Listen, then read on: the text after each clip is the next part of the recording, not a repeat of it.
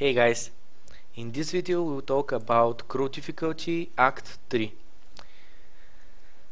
I really kind of felt unprepared for Act 3, especially for the whitening mobs here on the battlefront. The chaos damage nodes in the sewers were really harsh. I grouped up with a friend. We were leveling together. We went through Act 3 together. I pretty much my main goal was to max up my resistances because they weren't maxed up. I haven't used any auras. Once I hit Merciless, I started using auras. I will explain you in the next video. So I actually went for blood magic because I had mana issues and I was just and I wasn't using any auras.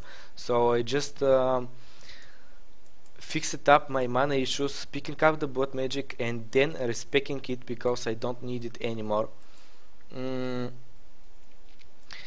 I did some item hunting with a site that I talked about in previous video. I'll make another clip just to explain that site where you search items in the forum, in the shops.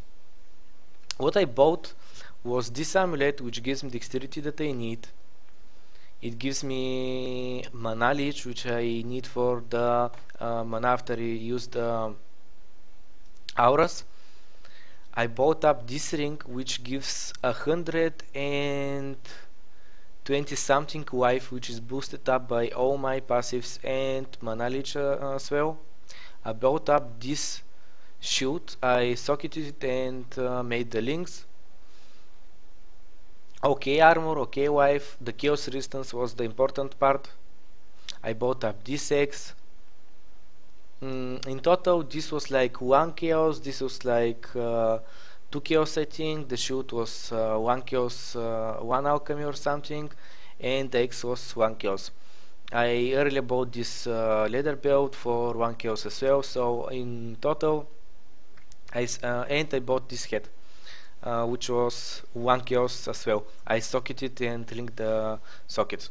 So in total, I wasted like 3 GCP, 3.5 tops for items, while in the same time I found a portal gem which I sold for 3 GCP. I found a fox shade for which I sold for 2 chaos, 1 alchemy, something like this. So in overall, I didn't need to use my in-game wealth in order to my working in-game wealth, which was the 2 exalts, in order to get these items. So that being said, even if you don't have my work to find the exalts, you can still manage to pretty much gear up. The items that suck the most from my gear are my gloves. They are terrible. This ring needs replacement. And the boots are kinda okay, but I won't socket and link them because I think I will find better ones for sure. And currently on Merciless I need a better X because this X is 51 level and it's already outdated. It's slow, the increased physical damage is not that great either.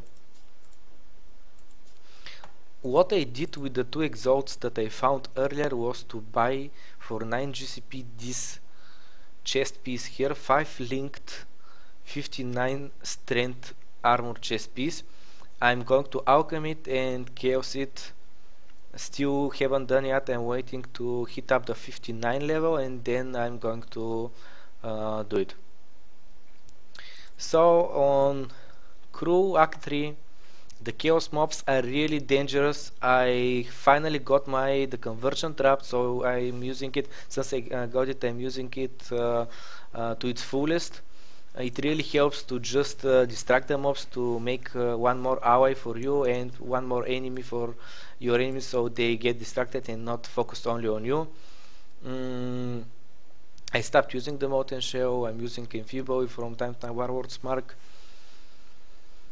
You can farm the dogs just with maxing up your resistances. You don't need that much armor. For Piety,